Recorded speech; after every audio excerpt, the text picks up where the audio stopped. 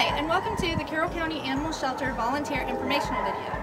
Today we're going to go over do's and don'ts of volunteering while you're here at the shelter, proper animal handling, proper attire, and also what to do in the event of any kind of an emergency. So appropriate attire includes long sleeve shirts or short sleeve shirts depending on the weather, long pants, and closed-toed shoes. This excludes any shorts, leggings, athletic pants, and then no tank tops, midriffs, or halter tops.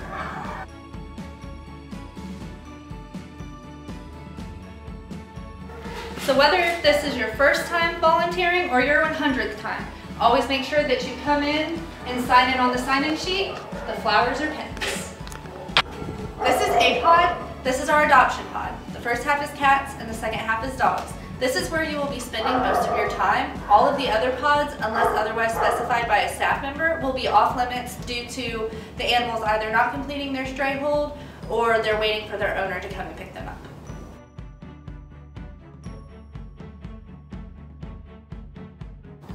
So here at the shelter we use slip leads on our dogs. They give you more control and they're less likely to slip off, whereas an ill-fitting collar or harness could potentially do that.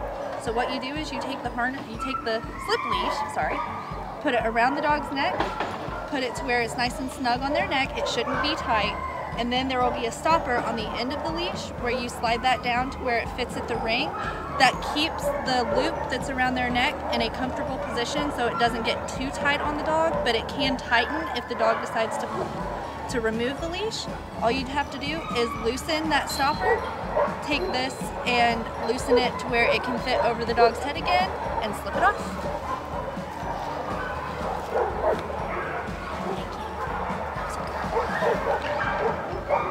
Like that.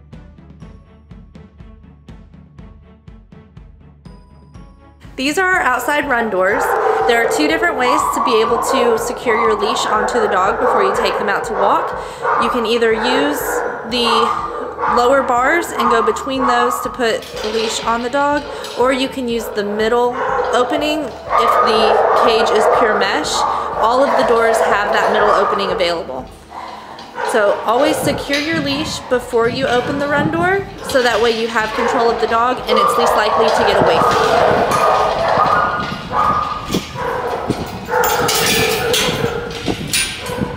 Also, once you get your dog out, always remember to close your run door back just so that way it prevents anybody from being able to get out of that guillotine.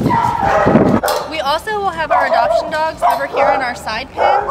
The best way to get them out is to always have a leash in your hand first. And how you would go about doing that is the same way as I demonstrated earlier, putting the leash on. Always make sure that you put the leash on the dog before you open a door. That limits their ability to be able to get away from you. And then you can just open the gate and you're all set.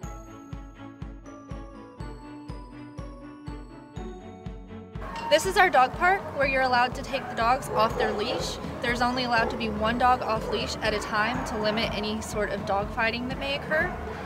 Most often, the carabiner will be latched onto the gate latch like this. So what you would do is just come, take this off of there, open the gate, and then you can take your dog inside the park. Here, Murphy. Once you're inside the park, make sure that you close the gate and put the carabiner back on the latch so that way that if the dog comes over and inspects the gate, he can't come over and pop the latch up and then open the gate on his own. Once you're inside the park, you can let your dog off leash. They can run around, you can interact with them. We have balls and everything that they can play with out here and just have some good one-on-one action. But again, only one dog can be loose in the park off leash at a time.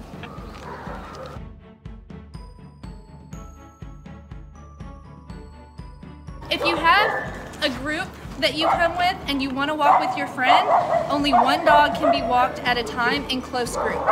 But if both of you want to walk a dog, then you can walk together, but you need to be at least 6 feet apart so that way the leashes keep the dogs from being able to interact.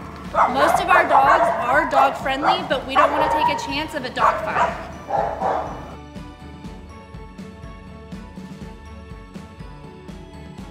In the event that a dog does get loose, the first thing you need to do is let us know so that way we can close the gate. That keeps the dog inside the fence and will make him much easier to catch.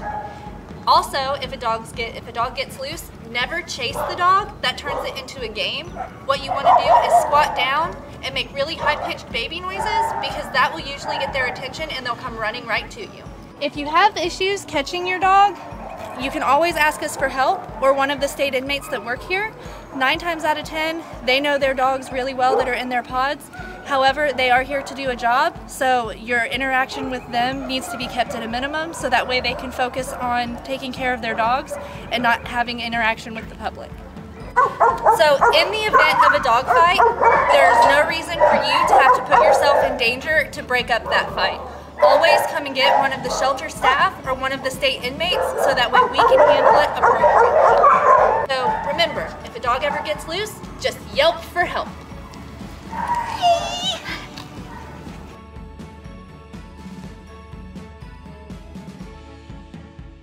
If you're ready to go back and take the dogs back to their run, the best thing to do is walk to the gate, squat down, and then call the dog's name. And then more than likely they'll be ready to go and walk right up to you so that you can put the slip leash on them. And then after it's safely secured, you can take them out of the run.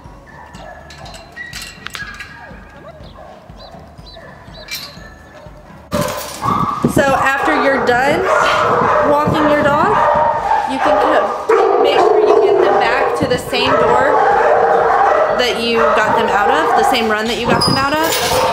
And it's the same thing. Put the dog in, close the door, make sure it's secured, and then remove the leash from it. Always make sure that you secure it with both the bar and the secondary latch that prevents the dogs from being able to open their doors.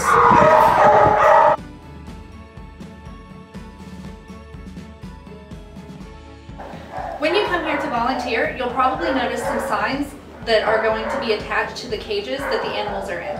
These are very important to pay attention to because we do heartworm treat our dogs, so they will have a sign that says that they have to be leash walked, they can't get overly excited, and these are the dogs that cannot go off leash when they're in the rooms.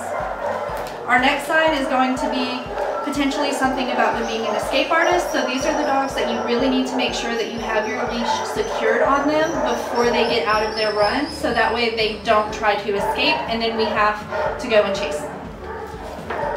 We also have 2 different signs that basically say that the animal that's in their cage has already been altered, but for whatever reason, be it medical or temperament, they're not quite available for adoption yet. If you see any of these signs, or if you see any other signs on the cages and you get confused or you don't quite understand if this is an animal that you're okay to interact with, just come and get one of the staff or ask one of the state inmates. We'll always be happy to help you. This is a perfect example of one of the signs that you might see on our cages. The biggest thing to notice on this sign is it says, "Please do not remove from cage." This cat has already been altered and she wants to be sweet, but she needs a little bit of time before she can acclimate to being handled. This is Paula Deen, and this is another sign that you may notice on some of our cat cages. Basically, it just states that she is FIV positive, which is feline immunodeficiency virus. And what that means is she doesn't really need to be around other cats in the bonding room, which we'll show you in a minute.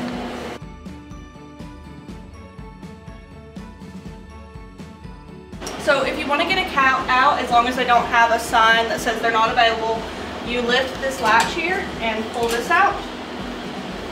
And then you can just pick them up and take them over to the bonding room. Chunk. So if you want to take a cat into the bonding room to interact with them, this is the bonding room here. You can bring them in here. There's toys and stuff. And then you can put them down with the door closed and kind of interact with them and let them play. Can I have my shirt back? Thanks.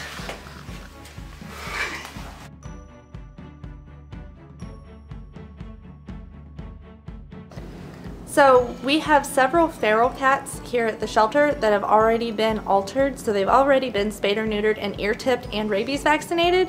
They help keep the rodent population down here at the shelter. So if you see them, just let them hang out. They are not pets, they don't enjoy human interaction. This is Shelly. He's our live-in here at the shelter. The sign says dog will bite, only because we couldn't find a sign that says bird will bite. Please do not place your fingers inside his cage. So this is the conclusion of our volunteer informational video. Thank you for watching, and we hope to see you soon.